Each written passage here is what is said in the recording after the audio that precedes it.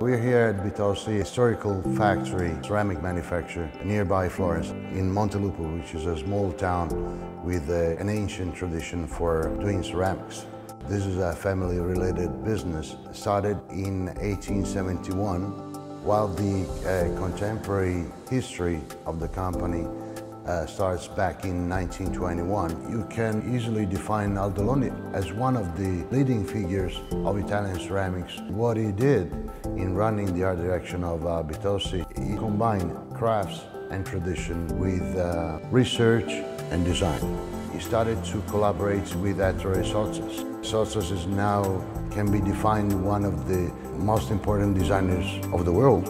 All the pieces are still made by hand as they were made 100 years ago. The embossing and engravings are, let's say, one of our main features. Each of the pieces that you buy here at Bitossi, there's not one piece alike to the other.